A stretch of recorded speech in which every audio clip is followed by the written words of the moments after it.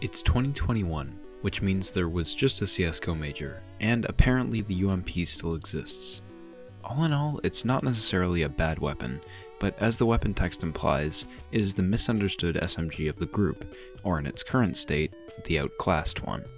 Let's look at the stats.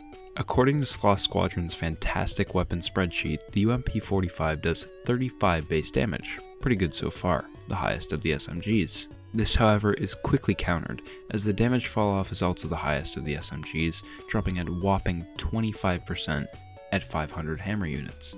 Along with this, it also has the smallest magazine size of 25 and the lowest fire rate. So at a price of $1,200, you're buying a harder hitting, slower fire rate and close range SMG. This sounds decent for $1,200, but let me remind you that these bad boys are in the game. So how have the pros seen and used this weapon then? Well, in the last 3 years, it's dropped from a pretty decent 2% of the weapon usage pie to not even showing up in the main items and being relegated to the other category. This almost directly correlates with the weapon's big nerf in 2017, going from a weapon to rival rifles at range and an absolute monster to barely being used. So why is it no longer used? After all, it still does very respectable damage and can still win rounds. The answer? The MP9. And sort of the Mac 10, but basically the benefits of this weapon, the higher damage, is outclassed by the higher damage per second output of the MP9 due to its insanely high fire rate, and for only $50 more, cash-strapped CTs can hold close corners, melting their AK-equipped opponents, and have a bonus of 5 more bullets to help clean up spray transfers. Sure, the MP9 has a much higher recoil, but at close range you can essentially mindlessly spray with the weapon, so this gives the MP9 a more practical role in the game, while the UMP still thrives at short to mid-range, a niche but realistic situation. So what could awaken the UMP from its mediocre slumber?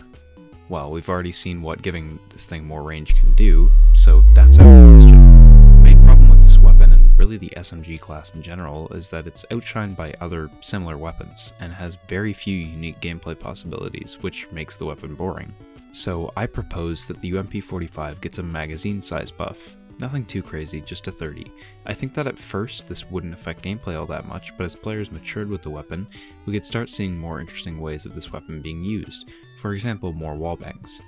It could be a cheap wallbang machine, with its higher damage and easy recoil pattern.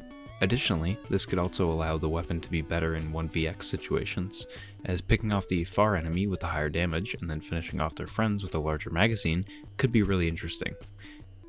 So what do you guys think? Is the UMP just fine how it is, or would you change it? And if so, what would you change? That's all I have for you today. A huge thanks to everyone who is still subscribing, watching, and supporting this channel in general. There will be more videos to come shortly where I actually talk about my absence in depth. Thanks for watching, have a great night, and as always, bye.